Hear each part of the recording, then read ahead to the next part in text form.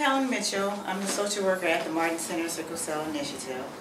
I'm an advocate for people in need, especially those who are suffering with sickle cell disease. I have a passion for those who tend to struggle, and I feel like I'm a voice for those who cannot be a voice for themselves.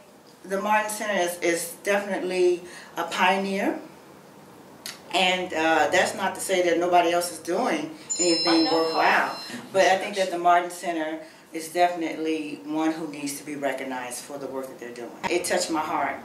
And so then an interview was set up, and then after that, there was no need for me to be convinced at all. I wanted to work here, and I even told Gary during the interview that if I didn't get hired, I wanted to volunteer.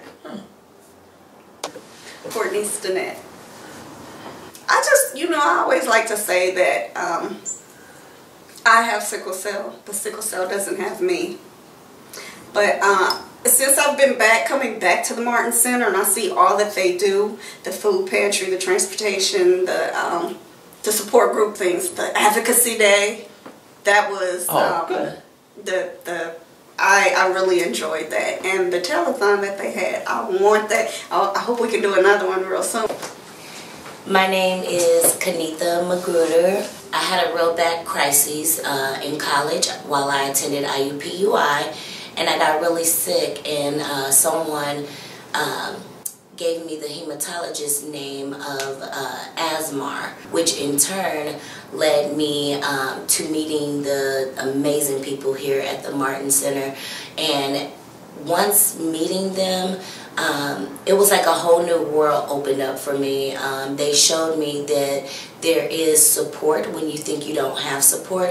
My family is approximately 3 hours away, and with that being said, I did feel alone. I felt like I didn't have the support that I needed, and I really didn't have the resources either to not only treat but to also maintain a healthy balance with my sickle cell. So it was a struggle, and coming to the Martin Center, again, I met so many other amazing people just like me.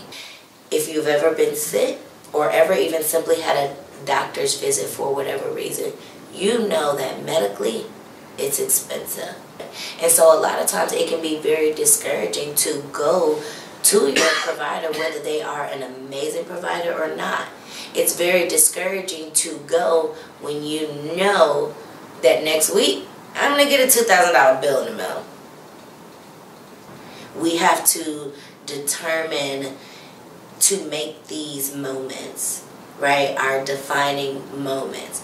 So for something like the Martin Center to be celebrating a 50th anniversary, whereas some people would think, or you can talk to just common people, regular, what is SC? I never heard of it. But for a place to thrive and exist like this for 50 years, that defines us.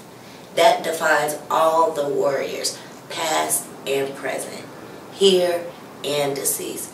We are all that and more. At first, when I went to college the first time for my bachelor's degree, I had a lot of problems with my disease, and they were unexpected problems, and I didn't have a lot of problems growing up. And during my bachelor's degree, I was trying really hard to finish, and so I was taking a lot of classes, overloading myself with work, and then I'd end up in the hospital repeatedly. And so when I finished because I promised my parents I would, so I did. Sometimes you need that little encouragement. I would definitely say to help people with sickle cell disease, provide support. As the Martin Center provides support, it's important for people to really have a good support system around them and a community around them to hold them up during those times when they're in pain, during those times when they have fatigue.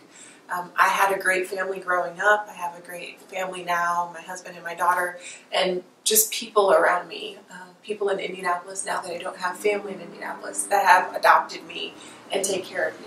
Providing meals, providing rides, small things like that may not seem like a big deal to you, but they're a big deal to us. I was introduced to the Martin Center by a fellow co-worker approximately 4 or 5 years ago.